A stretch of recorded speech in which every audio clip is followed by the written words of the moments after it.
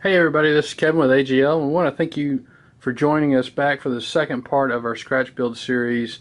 In the last video you saw us build this high wing trainer, install the electronics, go over the plans and everything, and now we're going to program our radio to work for this aircraft.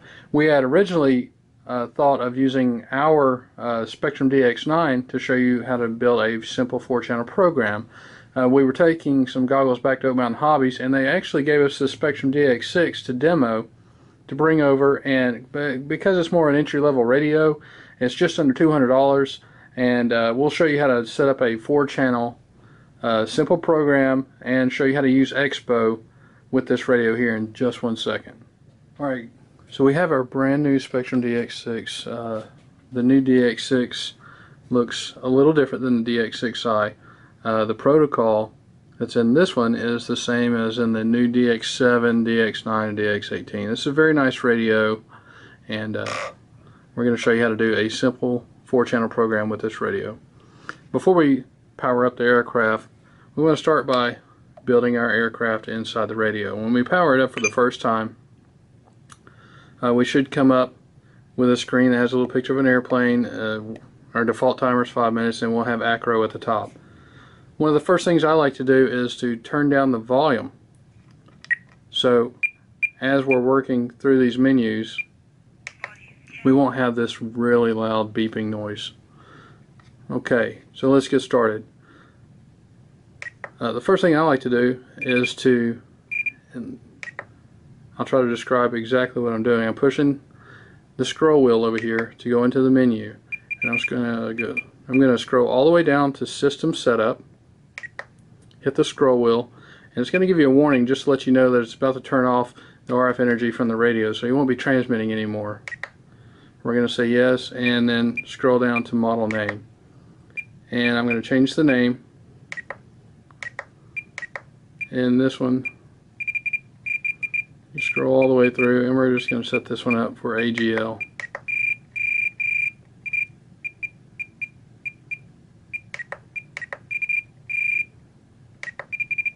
When we're finished, we go to back. If you go to aircraft type, you can see the different type of wing selections as you roll through with the scroll wheel. If you click on wing, then you can change for different types of wings. We have a single servo aileron setup, so we're actually going to use the default one, the very first one. And our tail is a traditional tail, just like this. So we're going to use the default setup there. We're going to go to the next screen, and we can actually choose a different image. We can scroll back and forth through several different types of airplanes, and we're just going to go with the default one up front. We're not going to need an F mode switch for this aircraft because we don't have a flight controller or anything like that, so we'll skip that. We can actually go in here and change some of the speech pattern for the different modes that we set up. If we need to assign extra channels, we can go in here. The default, of course, is going to be 1 through 6. It's going to be throttle, aileron, elevator, rudder, gear, and auxiliary. We can change that as needed. Trim setup, everything is neutral. We're going to leave it there. We can change some of the warnings. So if you have a little bit of throttle on your radio and you go to power up your airplane or your radio, it's going to let you know, hey, that you're showing throttle on the radio before you power up the aircraft. We don't have telemetry on this setup. We're just doing a real simple setup. One neat thing about this new protocol is that you can do a pre-flight setup. So if you have several different switches, you can make sure you can go through these pre-flight menus and set for your switches to have to be in a certain direction before the radio will arm.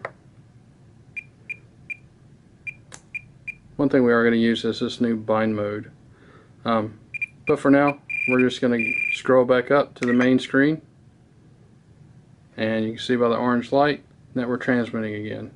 So all we did is confirm our wing setup, and we put our name in.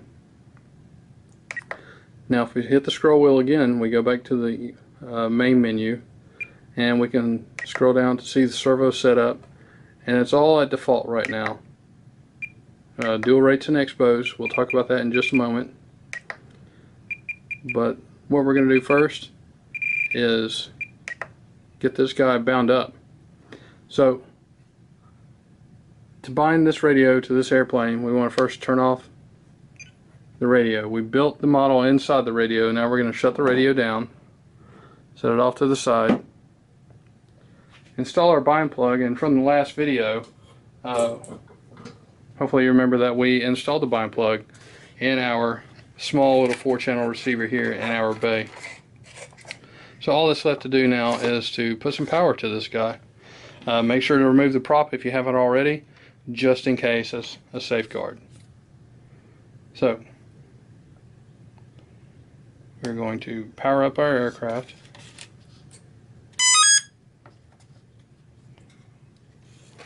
And you see on the receiver you have a flashing orange light. That's indicating that the receiver is in bind mode. So we are going to remove the bind plug. Okay, so you can see that we've removed the bind plug. Our receiver is still flashing orange. And now what we're going to do is we are going to depress this big button at the top, which is the bind button, hold it down, and then turn on the radio. And I'm going to move the radio off the screen because you need to make sure to have 4 or 5 feet of space between your radio and the receiver.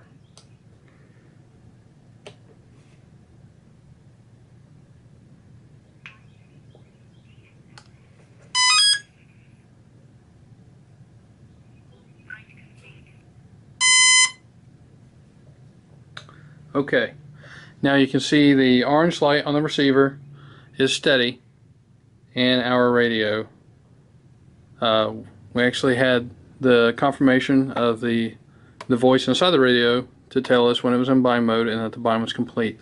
It told us that it bound the radio to that receiver using DSMX at 22 milliseconds. And now as we move the sticks, we can see all the control surfaces moving.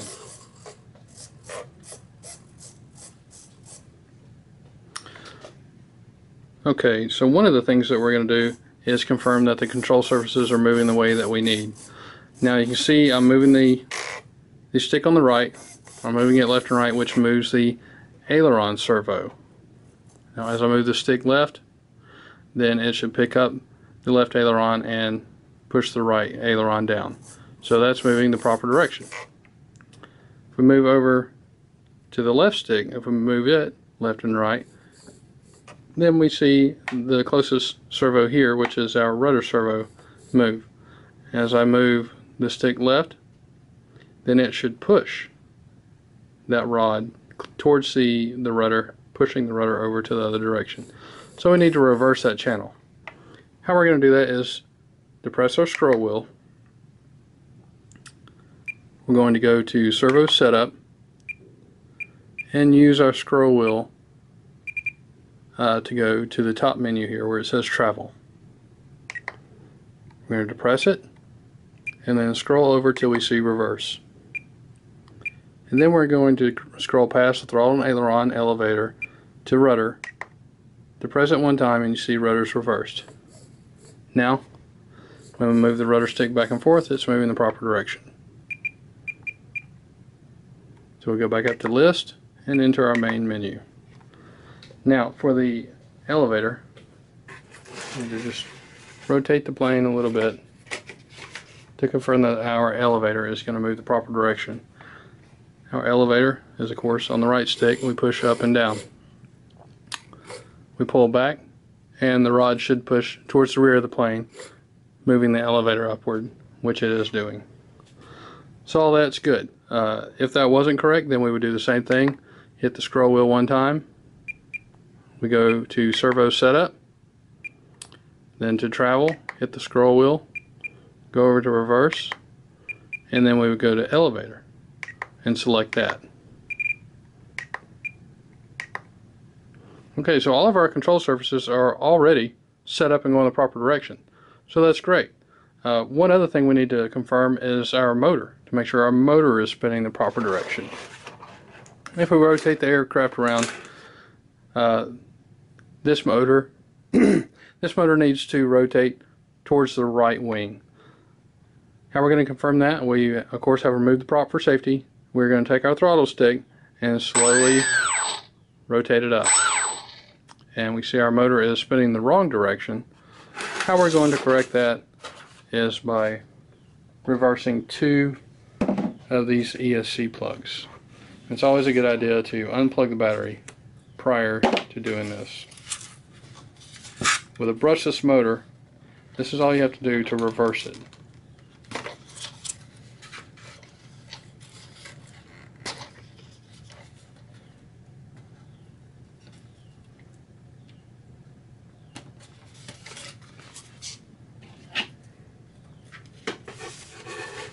Alright, we have changed those. Our motor should be spinning the proper direction. I'm going to plug our battery back in. And check for rotation. And now we're spinning the proper direction. Okay, so we've already covered most of the necessities to make this aircraft fly. A couple of neat little things about this radio that I like to do is to set up 2 different timers. This way we have a countdown timer, so if once we're flying our aircraft we're seeing that we're getting about 5 to 6 minutes, and I'll set one up for 5.5 minutes depending on my flying style that day, so it'll count down and then it'll let me know when it expires. I will also set a count up timer just in case I end up flying a different battery or I start to get better flight times. I'll know how much better of a flight time I'm actually getting. So how we're going to set these up, depress the scroll wheel, we go halfway down to timer, select it, and our first timer is a countdown from 5 minutes. We're going to change that to 5.5. The start is on the throttle stick. That will actually start the timer. That is one great step up from this DX6 from the old DX6i. The old DX6i, you had your timer set on a trainer switch or something like that. With this new protocol, it defaults to a mix with your throttle. So as you increase the throttle, even if you forget to start the timer, your timer's going already. And I know that was a big complaint with the guys that had the DX6i. If the throttle stick is above 25%, the timer is indicating, or it starts counting down. I'm actually going to bump that down to 10%. I'm going to go to the next screen, and you can actually have the voice alert count down from every minute, which is a bit much. So I'm going to start at 1 minute, and she'll give me a 1 minute warning, and then again at 30 seconds. And all I'm doing is selecting this, and you have a tone, so it'll either beep, you have the voice, or nothing. So we're going to go with voice, and she will count down for 1 minute, 30 seconds, 10 seconds, and then the expiration. And for every minute I go up, I'll let her tell me. So we go to the next, and you can actually have a tone or the voice indicate when your timer is starting and stopping and has been reset. And I usually will go through and set all that to inhibited. This seems a bit much if I'm up and gliding around. Every time I move the throttle, it's saying timer stop, start, timer stop, timer start, timer stop, and that just seems a bit much for me. So I went back to the list. We're going to go back into timers and set up a second timer. Right now that's inhibited. We're actually going to do the stopwatch. And it also defaults to the throttle stick, which is really nice. We're going to set it just like the other one to 10% and then go to the next screen. And we're going to leave everything inhibited for this screen.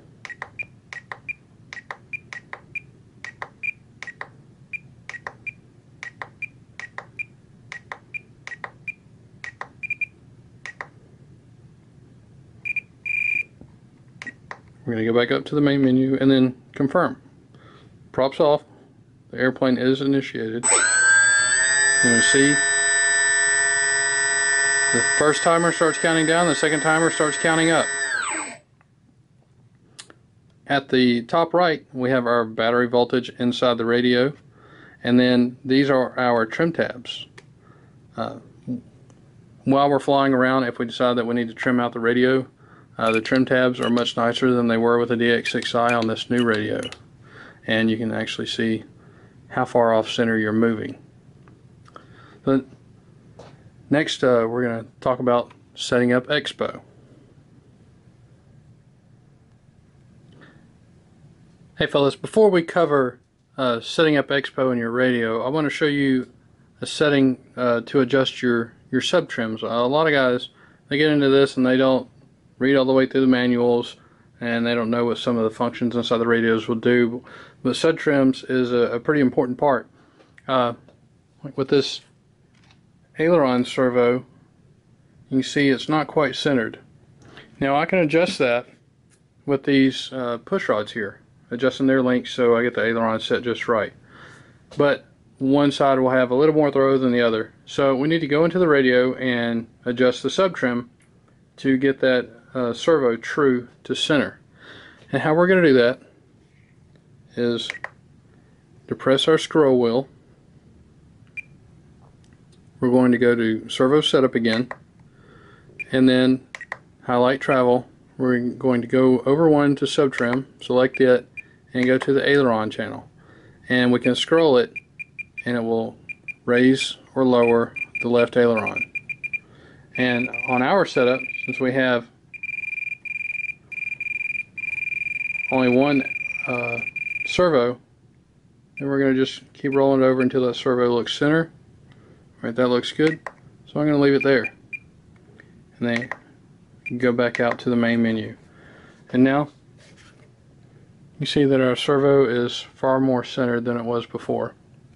Also, during the short break, I installed the push rods on all the control surfaces, so we'll be able to more clearly see how this Expo is going to function here. And we're mostly going to work with the rudder channel since it's the closest to us. If we manipulate the rudder, you'll be able to see it move back and forth in the bottom of the frame. Alright, so to adjust our sub trims, one other neat feature about this radio as opposed to the old Spektrum Dx6i is that each of your sub trims was assigned to its own channel and its own switch.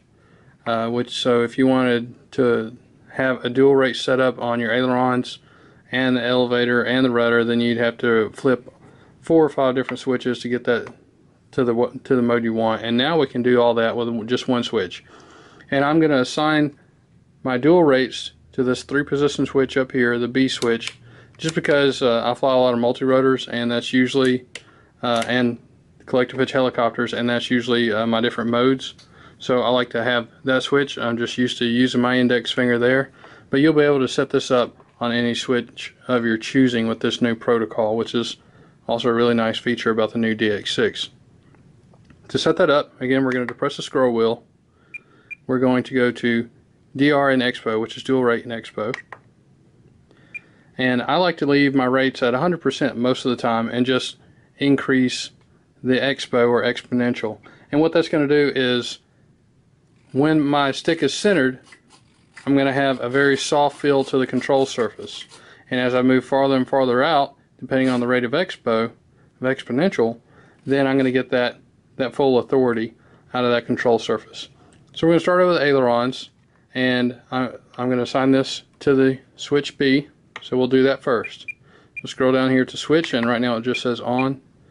We're going to go to switch B. So 0 position all the way away from us is going to be 100% of rate. That's the amount of deflection we're going to get from our control surface, and 0% expo. So you have full authority at all times. For the secondary mode, you can see it swaps to curve 1, which is the 1 position in the middle of that switch. We're going to leave it again at a 100% rate, and I'm going to give it 50% expo. And you see our curve change over here. So as we are in the center, you can see on the graph we have little amounts of throw, but as we move to the extreme on the graph, we get our full throw. And we move To the third position on that switch, we are going to actually reduce the rate a little bit. We'll take it down to 70, and we'll give it again 50% expo. And you can see how it changes the graph. Our endpoint for that control surface, we reduced its throw from 100% to 70%, and we increased the exponential to 50%. So again, I'm very soft in the center, but as I move all the way out, I get just a little bit of aileron throw. Now, we said that we can set all of our dual rates and expos onto this one switch. I'm actually going to switch this back to 0 and then go back to our channel, which is going to be aileron, and flip it over to elevator. And I'm going to do just as before. I'm going to go down here to switch, which is defaults to on, and change it to B. I'm going to do just like before. I'm going to have 100% and 0 expo. Move my switch one spot, and I get to the one position in the middle. And I'm going to start out with 50% expo and 100% throw, just like before. And then I'm going to move my switch to the other spot, the closest to me. And I'm again going to give it 50%. And we are going to reduce the rate down to 70, just like with the aileron. And this is a good starting point. When you're filling out a new airplane, such as this one is a scratch built, we're not exactly sure how it's going to fly. It should be pretty docile because it's a high wing trainer with a lot of camber in that wing. We're actually going to start out in the middle mode. So I'll have 100% deflection, but the sticks are softer in the middle because I have that 50% of expo. I'm going to take my switch and rotate it all the way back to the 0 position, farthest away from me. And next I'm going to go to elevator. We're on elevator. I'm going to go to rudder. So we're going to do just like before. Go down here and change the switch to B. We're going to leave the far away position at 100% rate and 0% expo, then go to the next position and give it 50% expo. And go to the next position on the switch. Again, give it 50% expo.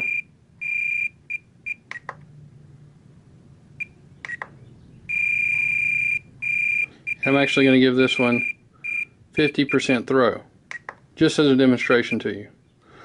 So we're finished with our dual rate setup, and it's all on this one switch. So let's see how that reacts on the airplane, okay? Now if you watch the rudder right here, then you'll be able to see right now we have full deflection. Okay? This is full deflection with our rudder, which is plenty for this aircraft. We're going to move to the secondary position, and I'm going to try and bring the radio back in the field of view so you can see the control stick here and the rudder. Now as I start to move the stick, you see it's just barely, I get a lot of play area before you start to see movement in the rudder. That's because we have 100% throw, but we have 50% expo. So we're soft in the center, but as we move that stick to the extreme, we still get that 100% of throw with our rudder. So it's really soft in the center, and then as we get farther away, you start to see the rudder move. If we go to the original position, which is 100% throw and 0 expo, it's more of a rate mode. As you move the stick, you get that same amount of rate with your rudder.